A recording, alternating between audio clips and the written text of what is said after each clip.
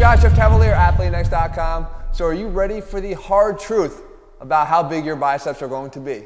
I don't care how hard you train them, there's a test. The test is the finger test. It's going to tell you everything you need to know about how big your biceps can be. You ready to take it with me?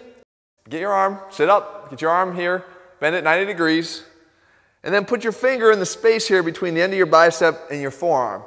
Can you get one finger in there? I can't. I actually need to put more than one, so I've got two. 2 fingers fills the space for me without overlapping.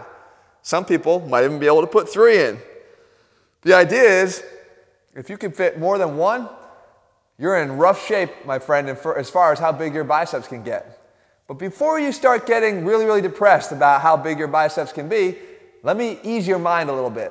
The test is bullshit.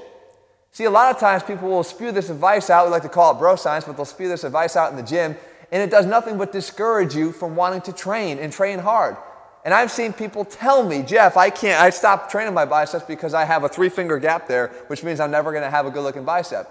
That's bullshit, and you never should have stopped in the first place, because the advice is wrong. All you're trying to do here, and all you're actually getting information on, is how the muscle bellies sit in your arm, how long your muscle belly is genetically. It is a genetic component.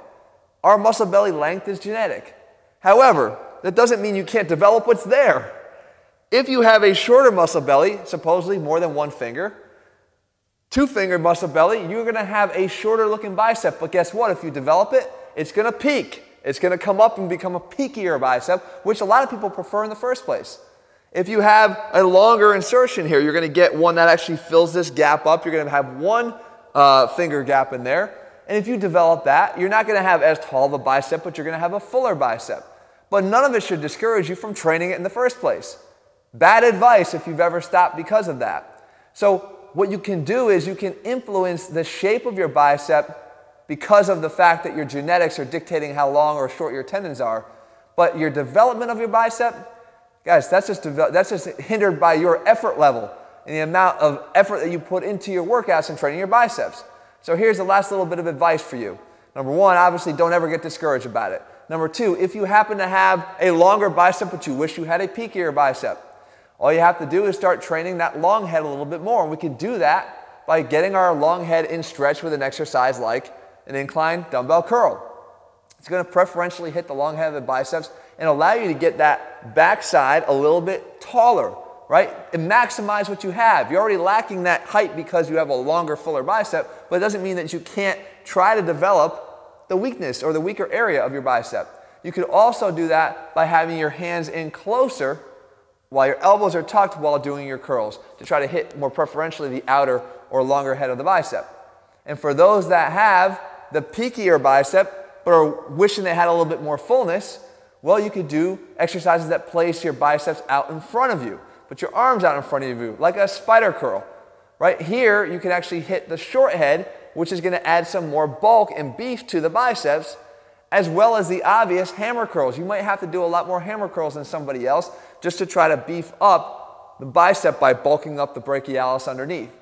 You see, there's always a training strategy, but you're never waving the white flag because some test driven by bro science is telling you that you're doomed because you can fit a finger or 2 or 3 or 4 or whatever. Guys, I hope you found this video helpful and most of all encouraging, because you should never let that kind of stuff dictate how you train. Always train hard, and no matter what, I don't care how you look, what the shape of your arms are, genetically what the shape of your muscle bellies are, you're going to look damn good if you train and eat right. Head to ATHLEAN-X.com right now if you want a training program that puts the science back in strength, tells it to you the way it is, no bullshit. It's over at ATHLEAN-X.com. Day by day, meal plans, workouts, everything you need. In the meantime, if you found this video helpful, make sure to leave your comments and thumbs up below. And also let me know, have you tried the test? I did. I fell for it way back when I was in high school. But I promise you never again. All right, guys, I'll talk to you again soon. Oh, by the way, one last punchline. You want to know another guy who's pretty good? He had a 2-finger gap here in his biceps.